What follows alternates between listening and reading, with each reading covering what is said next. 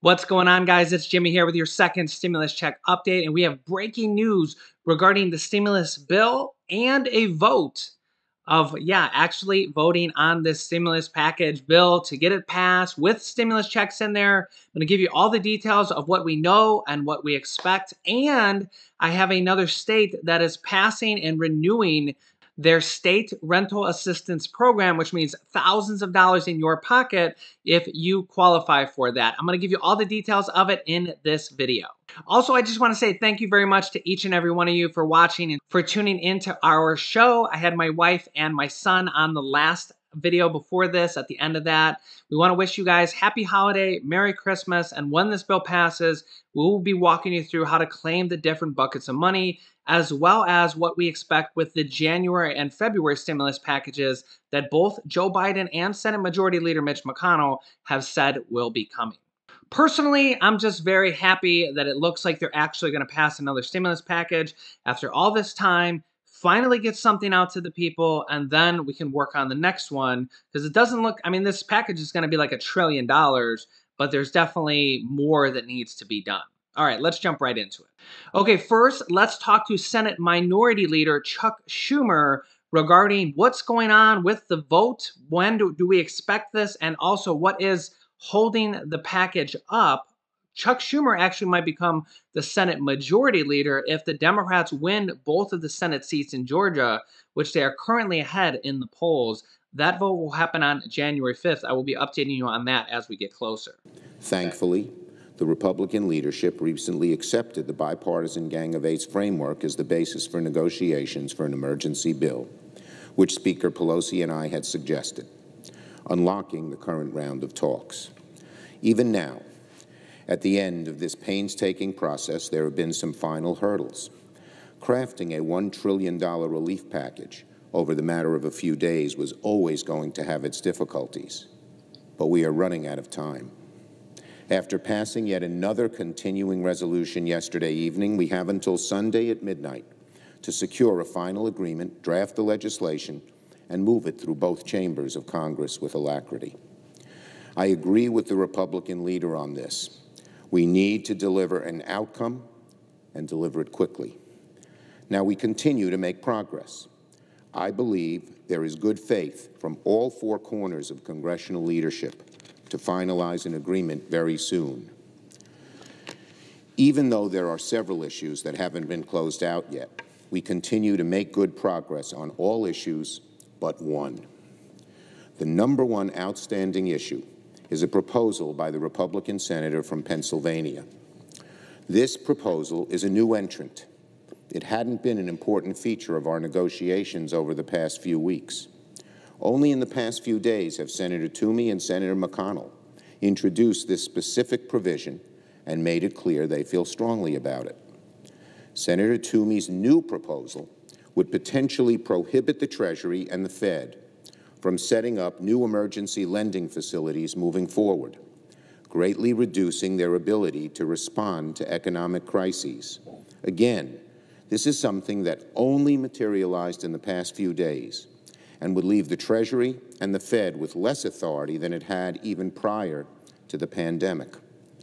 Quite simply, Senator Toomey's proposal would do more than just prevent the next Treasury Secretary and Fed Chair from using the emergency lending programs that saved our economy and stabilized markets back in March and April. It could potentially prevent them from setting up It could potentially prevent them from setting up new facilities that look or even smell like those programs moving forward. Democrats do not agree with it. Economists from across the political spectrum warned that Senator Toomey's legislation would cripple our government's ability to respond to a deteriorating economy. The chair of the Federal Reserve, Jay Powell, hardly a flaming liberal, is likewise strongly opposed to the Toomey provision. Senator Toomey's proposal goes way beyond what Leader McConnell proposed in his HEALS Act. This seems to be the last major issue that they're trying to figure out with the vote now scheduled, this last major issue is basically, as you heard him say, Democrats and economists are crying foul because they're basically trying to limit or stop programs that President Donald Trump had accessible to him during this crisis, both from the Fed and the Treasury, basically access to all the stimulus money and money that they can pump into the stock market and all these different programs that President Trump had access to. They're basically trying to say that they don't want Joe Biden to have access to this for any years or months going forward to help out the economy. Even though President Trump had access to it, Mitch McConnell and Senator Toomey are trying to get rid of these programs going forward so that Joe Biden is basically handicapped with his administration. Yeah, this is, again, I don't normally pick sides, but I don't agree with this at all. We shouldn't be handicapping our own economy and our own people going forward for what we don't even know what's going to happen in the future. I mean, we know right now things aren't doing very well, so we shouldn't be handicapping our own economy going forward just because we're switching political parties. You guys can let me know your thoughts down below in the comments.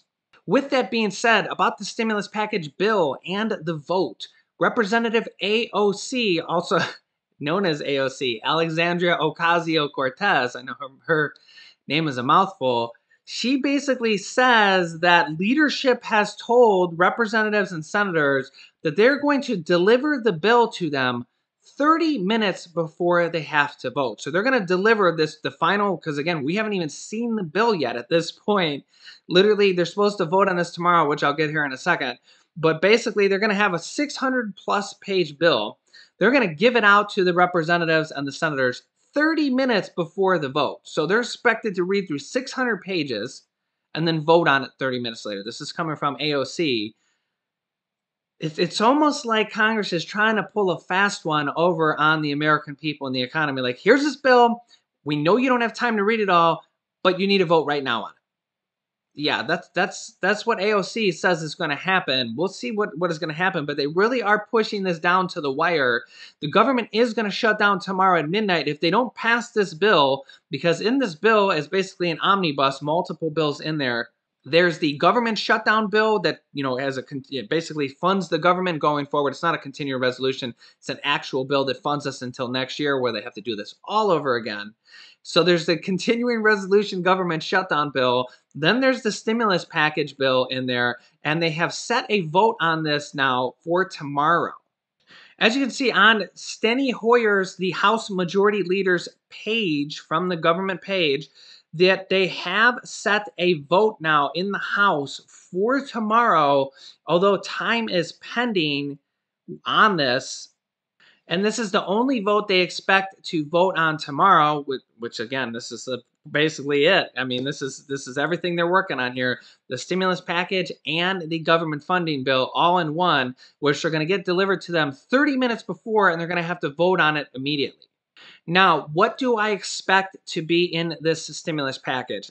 I personally think there's going to be stimulus checks of $600 in there. We have heard $600 to $700. The $700 might come into play with a special stipulation that low-income families might get an extra $100 on their stimulus check, okay? I don't expect it to be $1,200, although we have seen a big push for that. I don't expect to see the $1,200 in this bill. I expect them to be $600, which is better than nothing, because a week ago they were zero. Okay, so if you're a family of just one, you're just a single person, $600. If you're a family of two, $1,200. I expect $600 checks for children. About dependents, adult dependents, and possibly stretching that out further, we honestly do not know those details yet. So what we expect is what they've been telling us, $600 per person. So if you're a family of two, $1,200. If you're a family of four, $2,400. If you're a family of six, $3,600. Okay.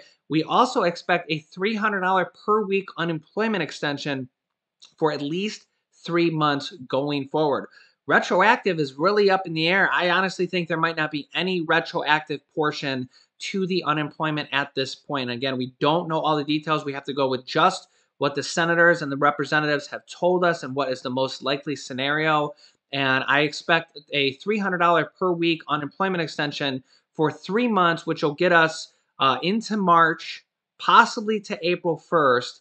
And honestly, I mean, I know longer would be better, but I'm not too concerned about that because I think that when they pass the next stimulus packages in January and February, they can basically just extend that again there also. Also, we're expecting $25 billion for rent assistance, which is money that you will probably be able to claim directly from the federal government to help you pay your rent. So you might be able to get an extra $1,000 for rental assistance. Again, when this bill passes, I will be walking you through how to get these different buckets of money. There's also going to be a PPP extension. So if you have a small business, anybody in your family owns a small business or a side business, sometimes if you drive for Uber, if you drive for DoorDash, if you sell products on Amazon, even if you don't have an LLC, and even if you don't have employees, you yourself are considered an employee. So you might be able to claim that money. And a lot of people got a lot of money for PPP for their small business, tens of thousands of dollars to keep their business going. You have to spend the majority of that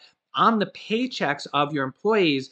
But again, you are counted as the first employee. So if you have a side business where you drive for DoorDash or Uber, or you sell for Amazon, you have no employees, you could potentially be able to claim one of those buckets of money for yourself for your small business. Again, rent assistance, PPP money, possible student loan forbearance, mortgage eviction extension. We're going to have all sorts of different things in this when they pass it, which could be as early as tomorrow. Now, here's the thing is the government will shut down. They've only extended it for 2 days, literally to Sunday night at midnight. So the government will shut down tomorrow if they don't pass an extension or pass this bill. I can't even say extension because there's basically no more extensions. They have to pass this bill, which they're going to be presented 30 minutes ahead of time. And there's going to be a stimulus package in there with all those details that I said are most likely the likeliest scenario. Again, something could be changed. There's provisions in there that we just don't know about, like the money for dependents or child, if you owe child support, all those different things. We just do not know the details of that yet because they haven't even released this to the own representatives and own senators of their parties. So it's just been an absolutely crazy, crazy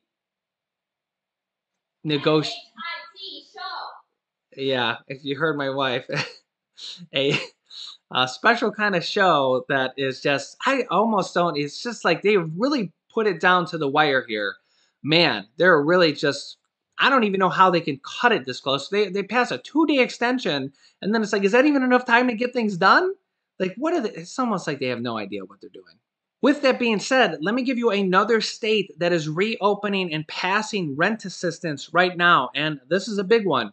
New York State Homes and Community Renewal Commissioner Ruth Ann, I'm not even going to try to say her last name, Visnakaris, today announced that their rent relief program will be reopened for application with expanded eligibility criteria in an effort to serve New Yorkers who may have not had the opportunity to initially apply and for those who have been previously ineligible. Basically, there's $60 million now available for New York rent assistance, which is absolutely amazing. As you can see here, the HCR will accept applications from households starting at 9 a.m. yesterday on December 18th through Monday, February 1st, 2021. The HCR is the New York State Homes and Community Renewal Program.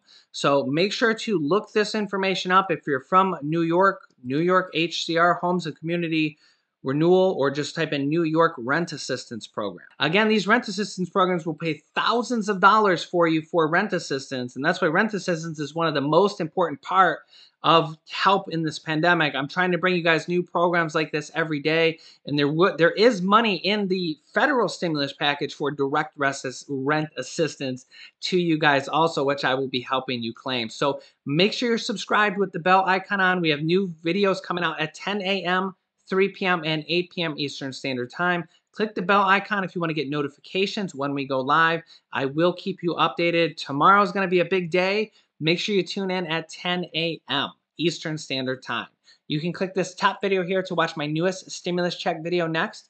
And this video teaches you how to start your own business selling products on Amazon FBA, where I teach people how to do it. And I've had dozens of people replace their 9-to-5 income selling products on Amazon. Click on one of those videos to watch them next. Thanks, guys, and I will see you in the next video.